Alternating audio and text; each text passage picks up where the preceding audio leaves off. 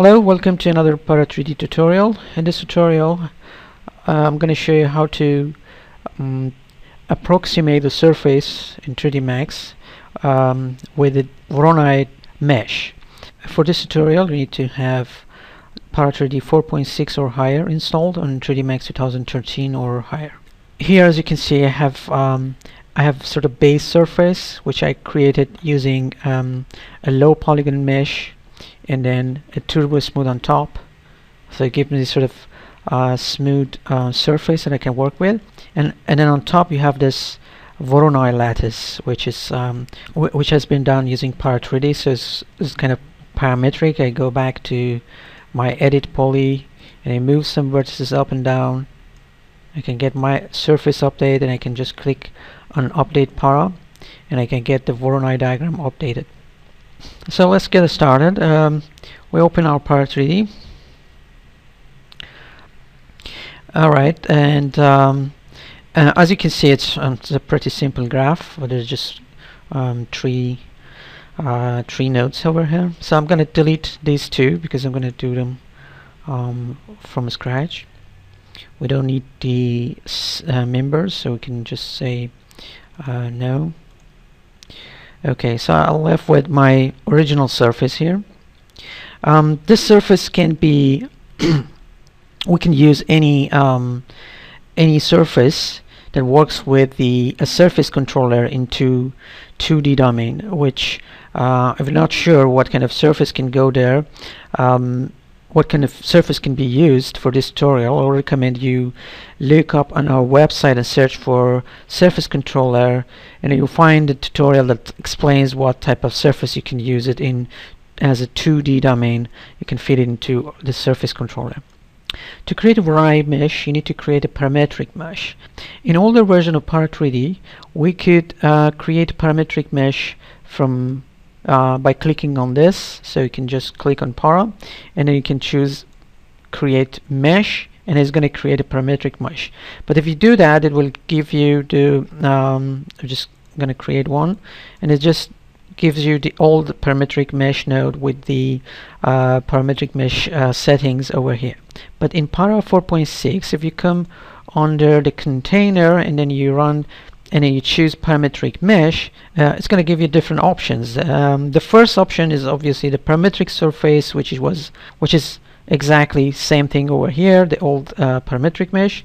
But you can choose between different methods of generating mesh, which one of them is Voronoi surface, which I'm going to use for this tutorial. And these options are one-time selection. It means once you select one of these options, then the settings for that particular method will be shown here and you can go back. So now for this tutorial I'm going to use Voronoi surface, and once you choose that, as you can see, the setting over here is now different than what it used to be for a parametric surface. So this now is going to generate a parametric Voronoi mesh over a surface. So all you need to do is to connect your surface controller to that and make sure you have selected the surface that you need to generate the Voronoi diagram on it, and then you can update. So as you can see, I have already a pattern, but the pattern does not follow or does not approximate my surface in some points, and the reason is that I have not set the resolution of the Voronoi mesh. Obviously, the 10 vertex in D1, it works very well. The surface does follow the base surface, but in D2 I just have 2 vertices. That's why it's giving only sort of straight line. So I increase that to 10 as well. So now I have a smooth surface with a Voronoi pattern on it. To see this better, I can just isolate this one. We'll take a look at the settings of Voronoi mesh. These are pretty much same as the NURB surface approximation settings, which you can find in in your in 3D Max when you're working with NURB surfaces.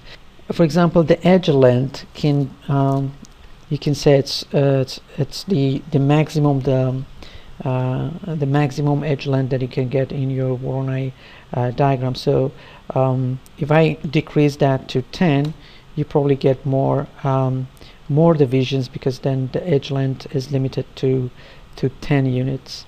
Also, where the angle is greater, the angle between the two edges is greater than 15 degree, then it will create one more division there, or create or divide the surface to basically approximate the curvature of the surface. So if we increase that, if we decrease that to 5, then we get like sort of more division where we have, in terms of where we have more curvature. So it's more related to curvature of the surface, and also the maximum number of triangle, which it refers to the number of faces which you're going to have in this Voronoi mesh.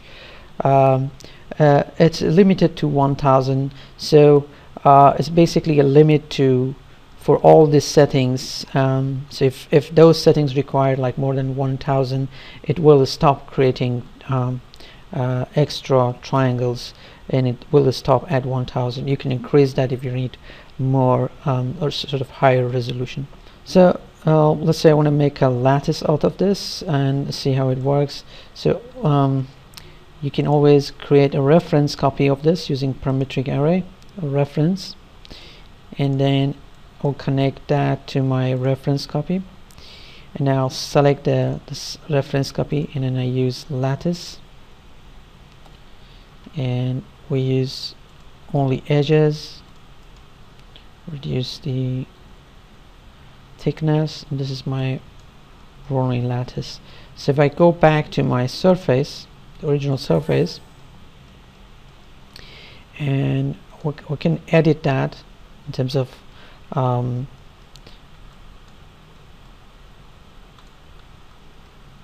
it's hidden, so let's turn it on again. Okay, let's go back and move these vertices up, so that's kind of it's a new surface. Okay, let's go back and update our surface controller,